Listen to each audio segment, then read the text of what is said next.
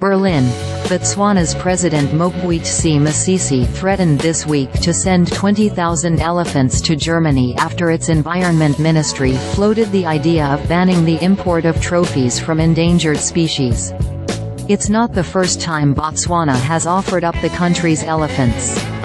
When Britain talked in March about legislation to ban the import of trophies, Botswana's Environment Minister, Dumezweni Mthimkhulu, suggested filling London's Hyde Park with 10,000 of the majestic animals, though he later called the offer rhetorical.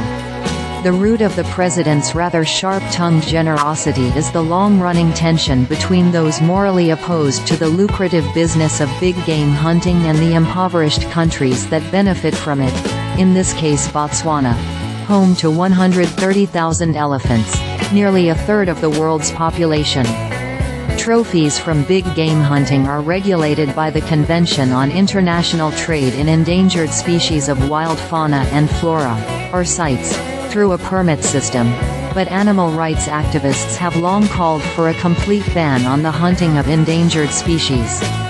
Germany, one of the largest importers of hunting trophies in the European Union, allowed in 26 African elephant trophies last year, according to preliminary numbers from the country's Federal Agency for Nature Conservation.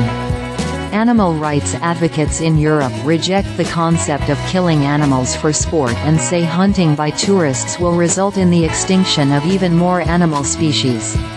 The opposing side of the debate, which includes not only trophy hunters but also pragmatic conservationists, says trophy hunting is controlled, unlike poaching, and has more financial benefits for local communities and for conservation than photographic tourism does.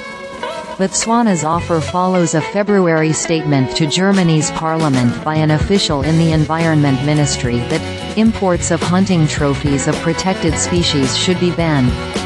With the governing coalition unable to agree, however, the ministry will instead reduce overall imports of hunting trophies of protected species on the basis of species protection measures and, in individual cases, ban them entirely.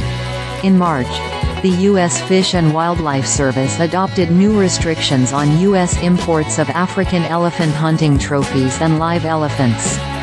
The amendment requires, among other things, that authorized imports of trophies and live elephants will contribute to enhancing conservation and not contribute to the decline of the species. Amy Dickman, a conservation biologist at the University of Oxford, said Botswana and many other countries are really fed up with Western countries dictating how they handle their natural resources. Telling them what to do with their wildlife is seen as very hypocritical, particularly around this issue of trophy hunting, Dickman said, pointing to the deep-seated tradition of domestic hunting in Britain, the United States and Germany.